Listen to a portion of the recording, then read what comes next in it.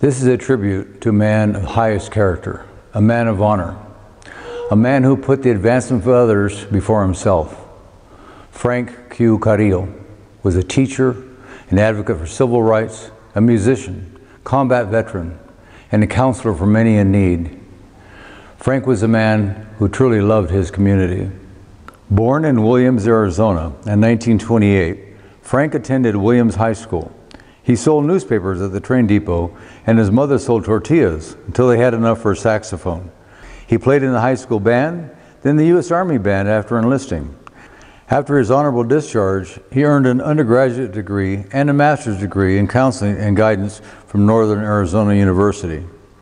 Frank used his education for teaching and counseling students, especially those in minority schools, and advocating for those that needed a voice. He became a member of LULAC, the League of United Latin American Citizens, in 1973. LULAC became Frank's life.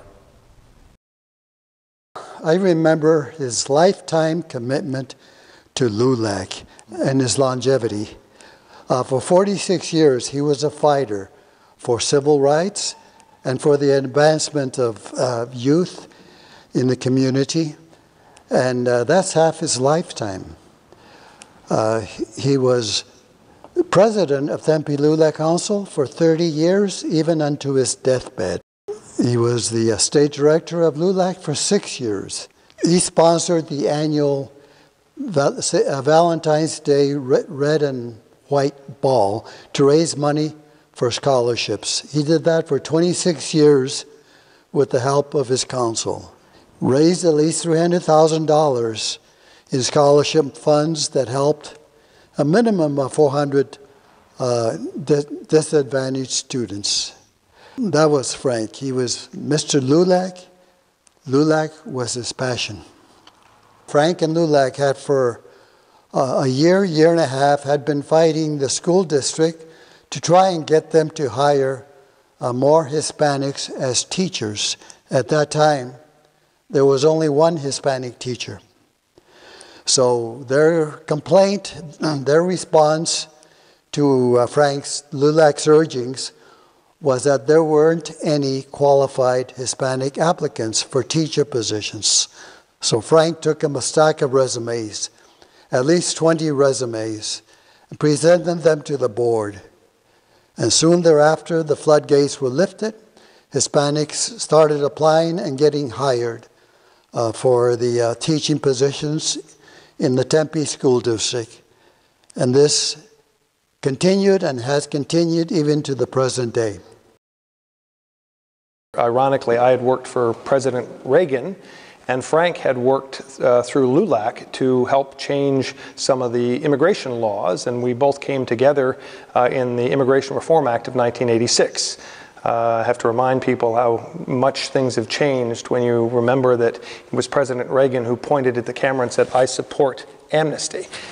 You don't see that much anymore on the Republican side of the universe, but Frank and I came together trying to work out some of the challenges we were still having in our community. He helped me get elected to the city council in 1998, and that's kind of what started our friendship. I came to know Frank as an amazing Renaissance man.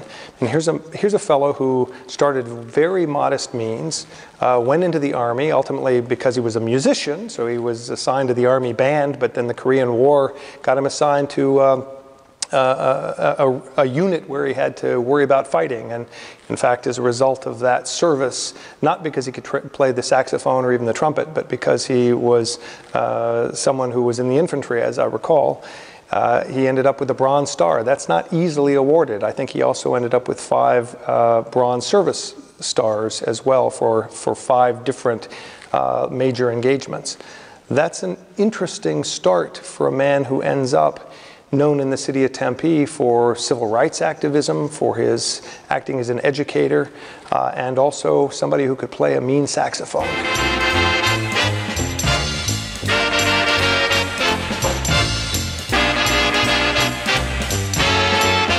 My father was a jazz musician, and so he and Frank shared a love of the very same kind of music, and I grew up on that. So I got to listen to Frank play in a number of occasions, in part because of his military service. He was involved with the American Legion, and he would play for their big band nights. He was just a terrific human being. With Frank's help and others' help, we put to rest that that's not the kind of behavior that goes on in the city of Tempe, and our new chief of police, Tom Riff, was able to get control of the department and really carry it to a new place, and Frank's in part responsible for that success. The city of Tempe is not sort of an Anglo creation. It is the merger of Hayden's Ferry and San Pablo that came together after a decade to become the city of Tempe. It's both of those major communities merging. And Frank, I think, represented that. He moved seamlessly in and out of all the different communities, ethnic groups within our city to help bring people together. I don't think he was motivated at all by the sense of skin color or ethnicity. He was motivated by a sense of courage and a sense of honor, and brought people together to achieve great goals. Frank's lasting impact on this world was that of helping tear down racial barriers and assisting hundreds and thousands of other fellow citizens open the doors of opportunity. However, true to the LULAC code, he required they pay it back by helping others obtain the same opportunities and by having their children follow in their footsteps. Frank's legacy and leadership will be lasting for generations to come, and we are all benefited by his hard work and his dedication to all fellow Americans. Frank died on December 28, 2020, at the age of 92. He was buried in his beloved Williams, Arizona, next to his beloved wife, in the beautiful pine trees. We'll always remember you, Frank. Thank you. Oh, talking about General Dean, when him and Colonel Waters came in, I gave him a highball and let him come in. About 45 minutes later, an hour later, we got orders to move back 35 miles. And so we took off. That night, after that, I don't know, North Korean tanks came in, and he was captured. And he was a prisoner for the rest of the war. General Dean. He was from Berkeley, California. I knew him real well, believe it or not.